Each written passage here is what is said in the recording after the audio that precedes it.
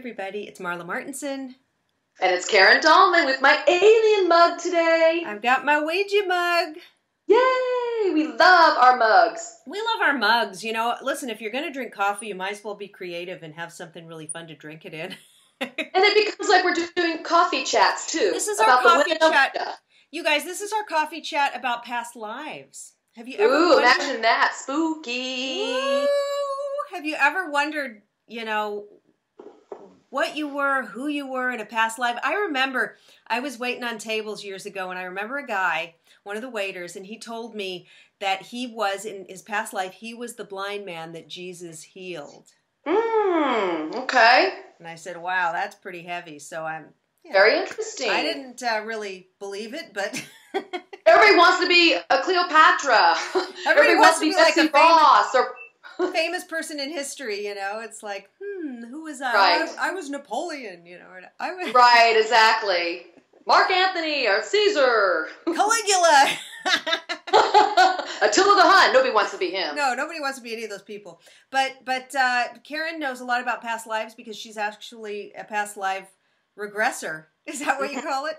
Past life therapist. Past life regression therapist. So I recently had a past life regression, not with Karen, with somebody else, with my Reiki master, Kat Lowe, and it was amazing, and it was very interesting because I thought, now you'll tell us about this, because a lot of people think, okay, you're going to lay there and you're being, you know, hypnotized, and then you just feel like you're there, like you're, oh, I'm falling into the hole right now, and I'm trying to get out, and I see a man, and I da-da-da. But that's, she said, that's really more like in the movies. That's really not how it usually happens. Usually you'll just get little glimpses, little flashes of something, and I did get 2 flashes. I got one flash of me, supposedly, a woman, in a field, kind of crouched down in like this bonnet and this long dress, like maybe it was, you know, a couple hundred years ago or something, and somebody was coming to grab me. And then I had another flash of me as like this raggedy peasant, and I was being drugged by both person on each arm, dragging me to the guillotine. It was like a flash. Off with your heads. And I thought, and then afterwards when Kat says, did you get anything? I said, no. And then I said, well, wait, I did, but it was just flashes. She goes, no, that's it. That's what it is. That's how it is. And I still see, this was a couple weeks ago, and I still see it perfectly the way I saw it in that session. So I think it really was something. Yeah, you know, it probably was something. You might take more sessions to put it all together. It might start populating in your mind through your dreams. Like you said, you still remember the flashes. You might start, when you start recalling this information, it starts more and more might come to you. Marla, not everybody's visual, and most people, you know, they have their better senses, which might be more feeling or hearing. When I was doing past life regression therapy on people, some of them would just tell me, I'm feeling like weird or horrible, or I'm feeling these sensations. I'm sensing this, that maybe I'm riding on a horse. It wasn't necessarily, I see this. It wasn't necessarily like, oh, and then I make this man, and he takes me to this place, and then we go to the store over here, and then it wasn't like that. Although, I will say this, some people are like that. That's a little more rare. They're the ones that can go under, and they tend to be more visual. I'm very visual. I underwent, before I became a past life therapist, I underwent 2 years of this with a psychologist. Then I trained with her to do the clinical skills to do it. And when I underwent for those couple of years, the stories were starting to get, you know, longer and larger, and I could see a lot of things. But there would be some times when I just got flashes, as Marla said, and you know, just everybody's different, but it doesn't mean it's wrong. It just means there's a different way of remembering information. But it's a great tool to use if you have some kind of presenting illness or problem or condition in your life that you want to understand the roots of it. And so I wouldn't say, when people came to me, I wouldn't say, oh, we're going to go back into a past life. I would just work with them in hypnosis and tell them to follow that symptom back. Let's say it's depression. We would just follow it back to where it started and trust that process in the mind, in the brain, and your I call it cellular memory, not cellular, cellular memory, to take you to the place where it first started for you. So often people would go back to maybe a childhood event, and then once they've cleared up the energy there, we would even go back further. And so it could take you also back into 5 lifetimes ago. You know, and people would say, well, how do I know if this is real or not? And I'd say, are you getting better? And they said, well, I am getting better. I'm beginning to see hope in my life. And I said, that's what's real to you now. That's all you need to know. So it's not always the story. Maybe it's a metaphor to help us heal. I tend to believe that I do believe in other lives, but I believe they're all kind of happening, coexisting right now. Right. The now theory, that there is no space and time continuum, and that you can heal yourself as you heal yourself here, you heal yourself over here. And I believe really that we can change our past, because if you go back in these times, we call it the past. We go back, we can change those things and how it affects us now. So it's complex. There's a lot of layers to it. But when you think about, like, we did a video about Bashar, and Bashar is 300 years in Daryl Anka, who brings him through future, but he's talking to us now.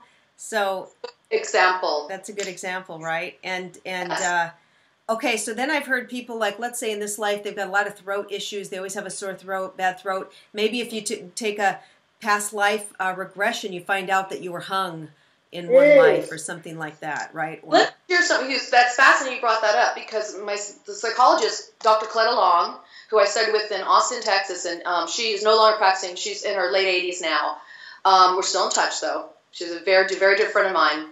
She was starting to get a lot of clients. Now, this was in the early 90s.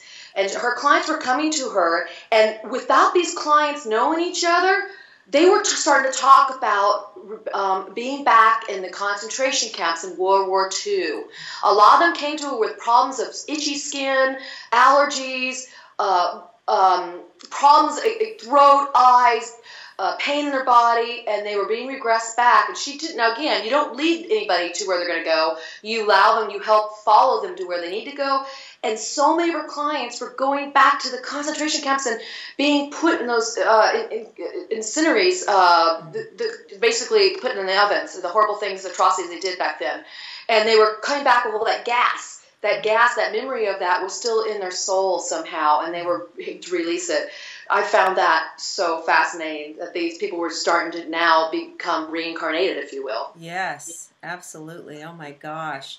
Yeah, and even so, if you could go back and heal, like if you are afraid of heights. I mean, isn't it interesting that why are some people just, oh, I'm afraid of heights, or I'm terrified, I'm claustrophobic, or I'm afraid of the water. Why?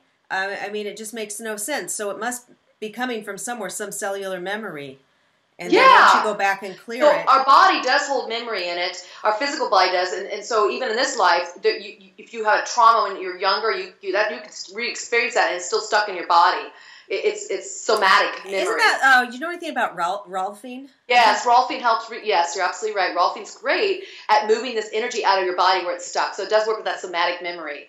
And when I used to work with multiple personality disorders, when they had this horrible abuse that made them split into these alters, if they were recalling something that happened from their past, whether it was through the artwork or through their conversation with me, a lot of times the welts would show back up on their arm. So it's that whole idea that our body holds memory. It's just some interesting stuff. Yeah, which is interesting because the body is just something new coming through. Mm-hmm. It's just the same soul comes, but the body's made. But somehow that energy comes back in with this new body or something. It can. If it gets stuck and somehow we're holding in our soul, that's why I call it cellular memory. Cellular because memory. It comes back with the soul. The soul comes back with the soul, and the soul kind of dumps it into the cells. If there's like your painful death of the guillotine, I'm sure that's why that popped up for you. There probably was some kind of issue that's still holding on to you somewhere, and that was important for that image to pop up. Right. And that's the behind regression therapy, is that whatever shows up in the storyline is important to you now, because you follow your energy back to it. And what I got out of that quick flash was unfairly accused. There you go. See, that just popped to you now? Unjustly. Well, that's when I saw it, I thought I'm going there, but I'm not guilty. But they're dragging me. You know how back then, you know, in King Henry VIII. Oh, it didn't matter who you were. Or whatever. It's just like, you know, it doesn't even, off with their head, you know, you maybe didn't even do anything or something. Exactly. Or if you were considered, they thought you were a witch or something, and you just were a healer, or you just were, you had the ability to maybe kind of do mediumistic stuff. They just, or you stole a potato. I mean, I looked like a starving old ratty old homeless person or something. I probably stole a potato and then they chopped off my head or something. Yeah, and so that somehow is still with you, it came forward. And so when you go back and remember this, the idea is to release it. And I used a lot of light work. We did a lot of internal light work with it to help people let go of this residue. And again, I didn't look at so much how fantastic is their story. I was looking at, as a therapist of theirs, are we getting better?